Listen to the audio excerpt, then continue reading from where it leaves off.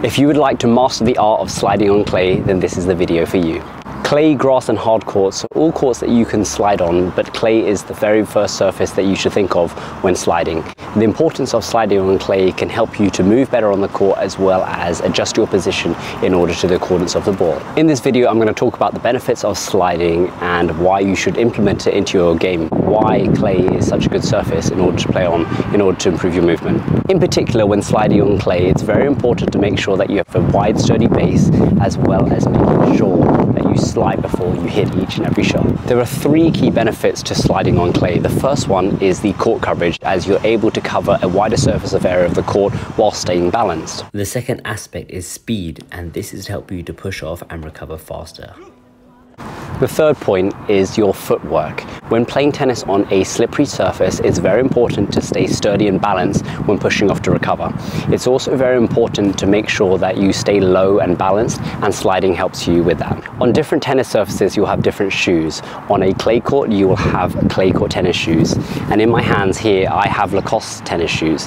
As you can see at the base of the shoes, there's zigzag-like lines, and these waves help to create a little bit better traction when sliding and moving around on the court. It's so important to have the right footwear when playing on different surfaces, as you're able to be better balanced, and also this can prevent injuries. When starting to slide on a clay court can be quite scary at first, but once you get the hang of it and you get the confidence, it's a lot of fun. Great first exercise to try is by pushing your feet out, just like you are ice skating.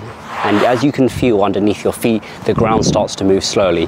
And as you increase the speed of your movement when moving from left to right, you can feel as though you're pushing out with the weight on your leading leg. This is very important when helping you to slide. Next key thing to help you with sliding is to make sure that your balance is right in the center, so your head being the center point of your body, feet wide apart. Another key aspect of sliding is making sure that as you lean forwards, you always want to imagine that you keep your head upright and in the center. As you know, tennis is 70% lateral movement, so it's key to make sure that you can master the aspects of sliding from left to right.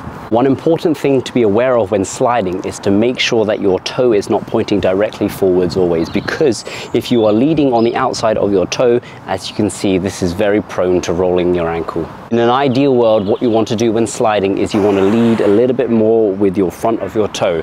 This way your ankle is less likely to sway from the left to right, and therefore you'll be stronger when loading for your wide balls. The first exercise we're going to start off with is catching with your hand. You're going to slide into the catch. So what you want to imagine is that you want to slide into the stop. As you can see, my toe is slightly pointing outwards before resetting back to the center, sliding onto that front leg, and again we're going onto the outside leg.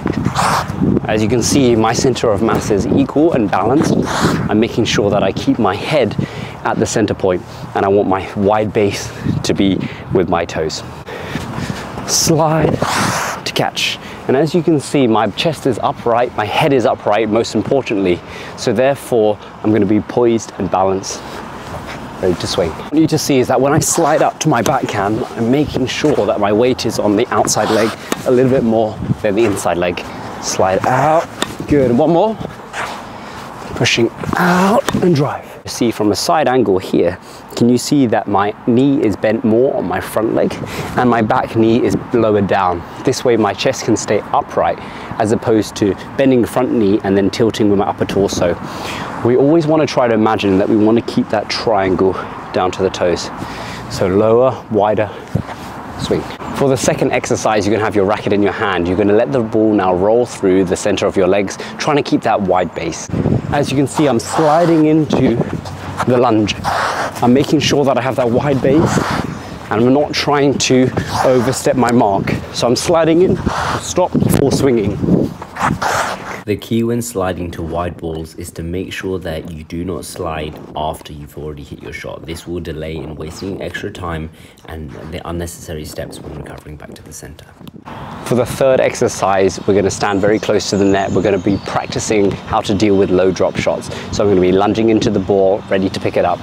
As you can see for this exercise, I'm making sure that I'm keeping my head upright and I'm looking with my eyes towards my target. I'm trying to not lean my body too much.